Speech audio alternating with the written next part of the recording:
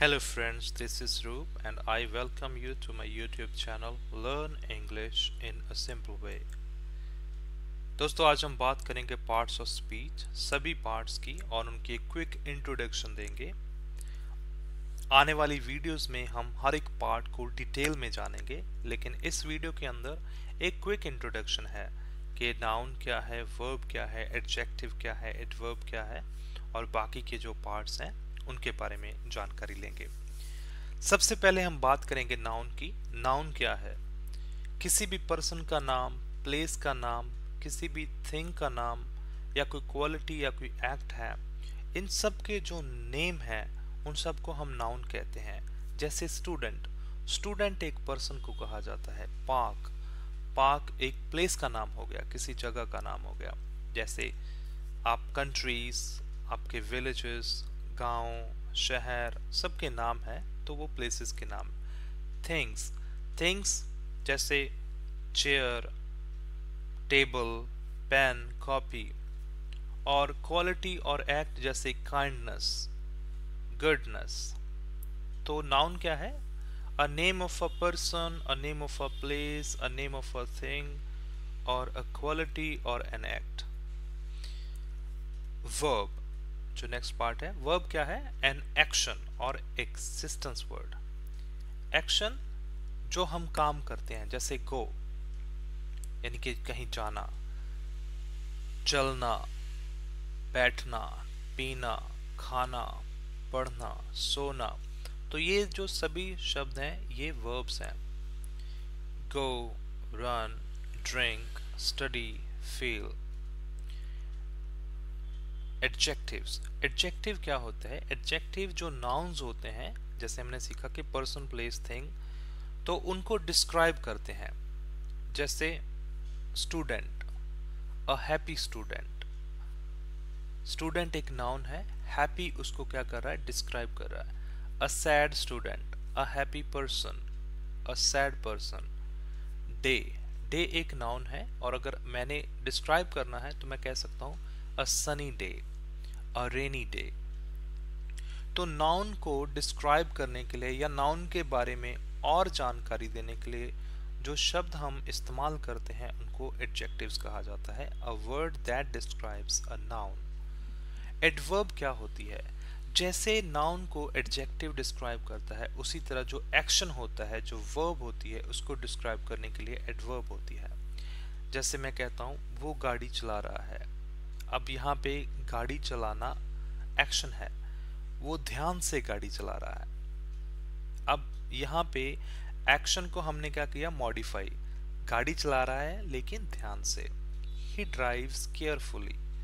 She speaks English well. अगर मैं पहले बोलूं शी स्पीक्स इंग्लिश, वो अंग्रेजी बोलती है। यहाँ पे एक्शन क्या है? अंग्रेजी बोलना या बोलना। अगर मैं एक्शन को मॉडिफाई करूं, शी स्पीक्स इंग्लिश वेल, वो इंग्लिश अच्छे से बोलती है, तो ये मॉडिफिकेशन होगी। तो नाउन को मॉडिफाई करने के लिए एडजेक्टिव है और वर्ब को मॉडिफाई करने के लिए एडवर्ब है। एडवर्ब के और भी बहुत सारे जो हैं काम है, लेकिन वो आने वाले वीडियोस में हम देखेंगे। तो हमने सीखा noun, verb, adjective, adverb, right? Noun is a person, place or thing. Verb is an action. Adjective that describes a noun. Adverb that describes an action. A verb, adverb adjective को भी describe कर सकती है और adverb को भी modify कर सकती है।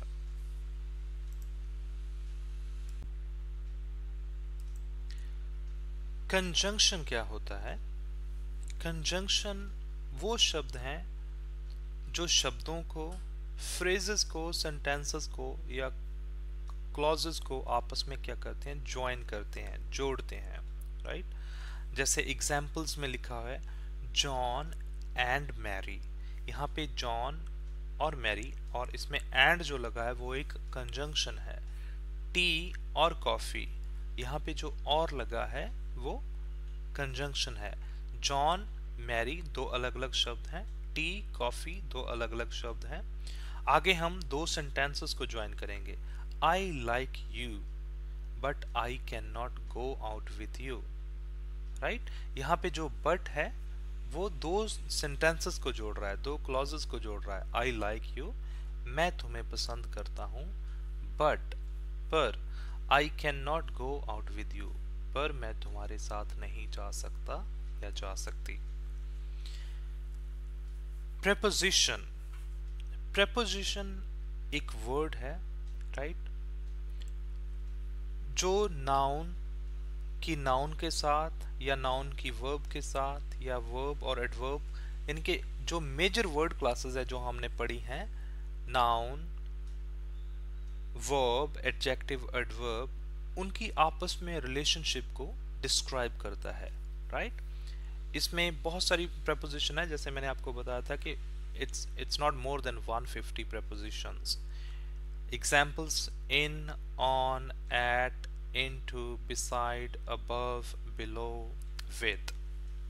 जैसे I am going with Suresh, तो इसमें I और सुरेश दोनों का रिलेशनशिप जो है वो क्या है। The book is on the table. Book और टेबल, बुक कहाँ पे है, टेबल के ऊपर है। So that is a relationship between a noun और प्रोनाउन, नाउन और प्रोनाउन, नाउन और वर्ब, नाउन और एडवर्ब। तो प्रेपोजिशंस वो वर्ड हैं that describes the relationship between a noun and a noun, verb और एडवर्ब, या मेजर वर्ड क्लासेस की आपस में रिलेशनशिप। इंटरजेक्शंस, जैसे हमने कह सकते हैं कि कई बार हम सरप्राइज होते हैं, कई बार सैड होते हैं, कई बार हैप्पी होते हैं, तो हमारे ये जो सडन एक्सप्रेशंस हैं उनको डिस्क्राइब करने के लिए कुछ विशेष तरह के शब्द हैं, उनको इंटरजेक्शन कहते हैं। जैसे ओ, आ, ouch, alas, yippee, we won the match, right. यहाँ पे hurrah, we won the match, हमने मैच जीत लिया। प्रोनाउन, प्रोनाउन ऐसे शब्द होते हैं जो नाउन की जगह पे इस्तेमाल किए जाते हैं, a word that replaces a noun और नाउन फ्रेज, राइट। जैसे मैं पहला सेंटेंस अगर पढ़ूं, I admire lily, lily is an intelligent woman, लेकिन मैं अगर लिली को रिप्लेस करके प्रोनाउन का यूज करूंगा तो वो सेंटेंस और भी अच्छे लगेंगे। I admire lily, she is an intelligent woman, तो यहाँ पे जो वर्ड है she, that is a pronoun. Where is John, John is at the clinic, where is John, he is at the clinic, तो जॉन को replace करके मैंने ही का इस्तेमाल किया है, तो that means it is a pronoun because it's replacing a noun, ये नाउन को रिप्लेस कर रहा है, उसको हटा के अपनी जगह बना रहा है।